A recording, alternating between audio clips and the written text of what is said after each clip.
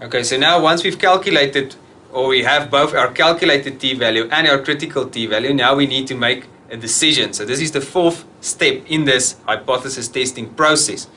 Now you will remember that to get to our decision, we said the rule that we use is that if your t calculated is bigger than your t critical, we reject our null hypothesis. In this case, we calculated our t calculated to be minus 3.75. Now just a word of caution here, this calculated t value, we always use it as if it is in absolute values. Okay, absolute values simply mean that we always look at it as if it is positive.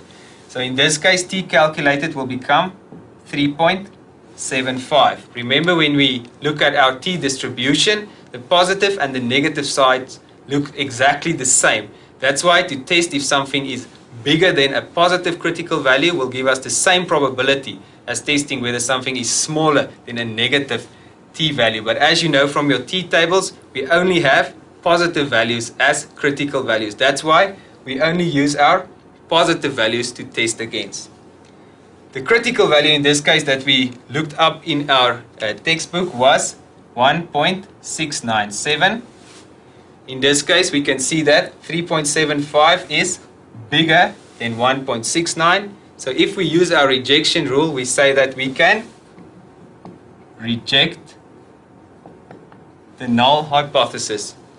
In this case, we remember that as a null hypothesis, we had our coefficient being bigger than or equal to 0, and our alternative hypothesis, we had our coefficient as smaller than 0.